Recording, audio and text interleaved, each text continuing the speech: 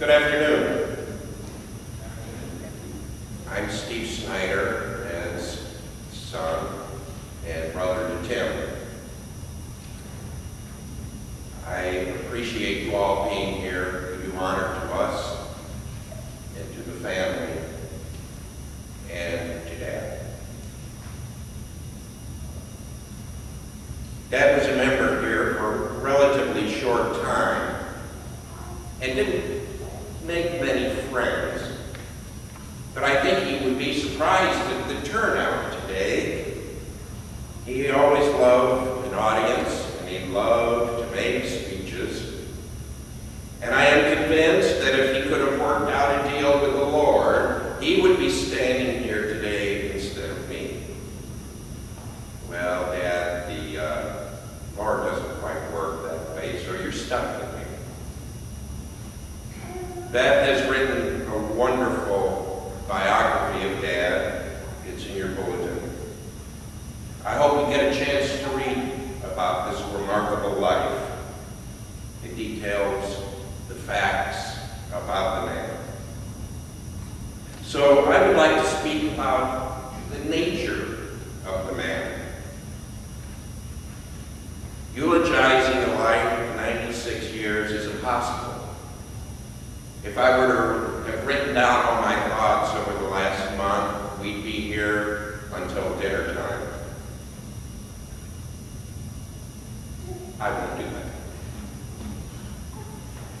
I lead morning prayer at my church 4 times a year when our vicar is absent, and I write my own sermons.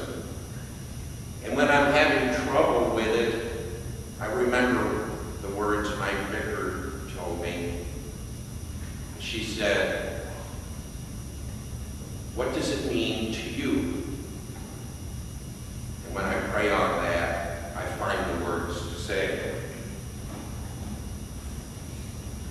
So here's what Dad meant to me.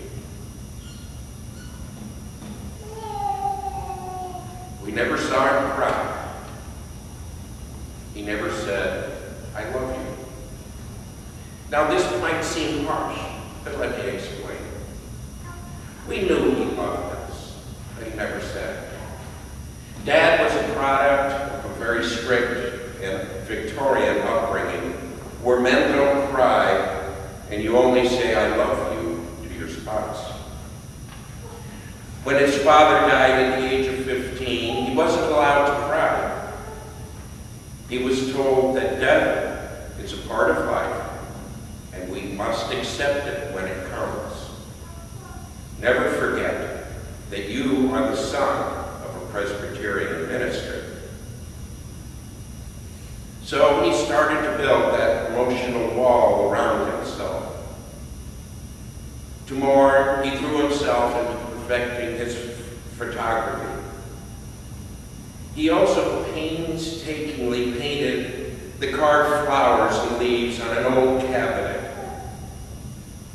As I grew up, that cabinet was in our basement and used to store paint. Today, it proudly stands in my house. It's used for holding phone books, cookbooks, and whatnots. And on his last visit to our house, Dad said, "I always meant to finish that." When Mom died, he spent 6 weeks planning every word and song of her memorial service. It was a beautiful tribute to her. After that, he wrote a book detailing their life together and her demise. That's how he grieved. But we never saw him cry.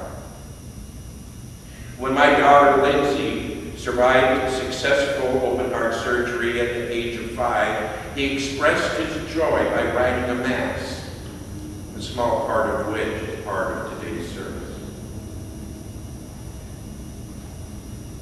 Music was Dad's second greatest love.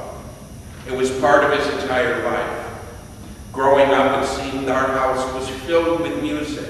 Family gatherings would include a session around the piano singing hymns and old tunes.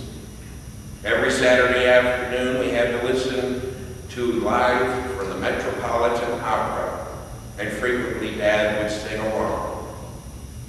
While working in the basement when he had his business down there, he would sing arias and passages from operas in his beautiful baritone voice. It was, however, a bit embarrassing when I would bring friends over to play and Dad was singing at the top of his lungs. But my friends knew that that was Dad. He wrote music all the time. His greatest accomplishment was having his Easter cantata performed in this very sanctuary. I had never heard any of it before and was amazed that he could write something like that. I was so proud. Now, Dad sometimes had a skewed sense of priorities. For example, on a fishing trip to Canada, he wanted to take the perfect picture of our day's catch out on the dock. Unfortunately, he took one step too many backwards and fell into the water. He immediately raised his camera over the head and said, "Don't save me, save the camera!" Which of course we immediately did, because we knew how important the cameras were. Oh, by the way, we saved Dad too. He had a dry, almost British sense of humor. He loved quotations and plays on words. At his 50th anniversary celebration, he, of course, had an audience, had to give a speech. He referred to his marriage as, "Oh, what a lovely war." I can only imagine the words that Mom had for him when she got home. His religious beliefs were practical and quite Episcopalian. He believed in the resurrection of the spirit, but not the body. This is because he once calculated the total number of people who ever lived and divided it by the available square footage of land and realized that we would all be packed together, shoulder to shoulder. He mused that not only would food be a problem, but waste management would be a nightmare. It seemed that there was nothing he couldn't do once he put his mind to it. And for Tim and me, sometimes it was hard to grow up in that shadow. But over time, I learned that there were at least two things that he couldn't do that I could. The first was dance. He may have had rhythm in his music, but it did not extend to his feet. He was a lousy dancer. And it's surprising that he and Mom never got together because she was a wonderful dancer. She could cut a rug and jitterbug like a pro. But then she couldn't sing. Secondly, Dad had the typical boyhood dream of becoming a locomotive engineer. It was like being an astronaut today. Well, the world's a better place that he did not become an engineer. It was my profession for nearly 24 years, and it came to me naturally. At the train club, I could run our engines for hours, and when I wanted to take a break, I would say to Dad, "Here, Dad, you take it." There'd be a full head of steam, water in the boiler, and a good fire.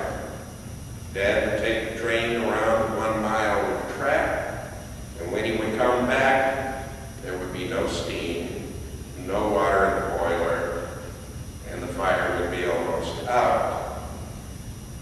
He'd get off disgustedly and say, "I don't know what's wrong with this thing, you take it." Our train relationship became symbiotic. I'd run